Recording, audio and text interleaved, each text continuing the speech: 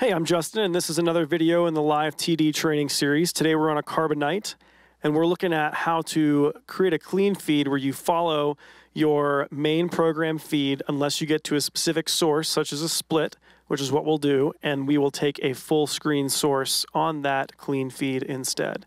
So it's already set up. You can see here I'm taking my cameras, but when I take ME1, the split, in mini ME1, my clean feed, it takes blue full.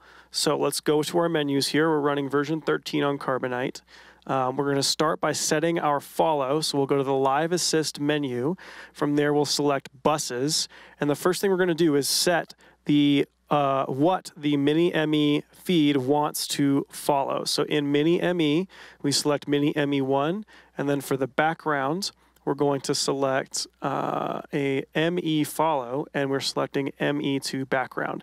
So that will make mini ME1, as you see, is following everything that program does. Now, the second part of this is going to your configuration menu and then navigating to substitution.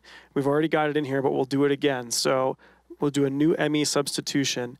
The source we want to replace is where our split screen is, so ME1.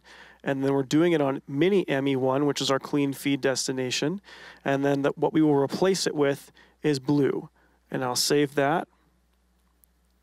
And it's there again. So anytime I select ME1, it's going to show the split on program, but it's going to show blue in our clean feed.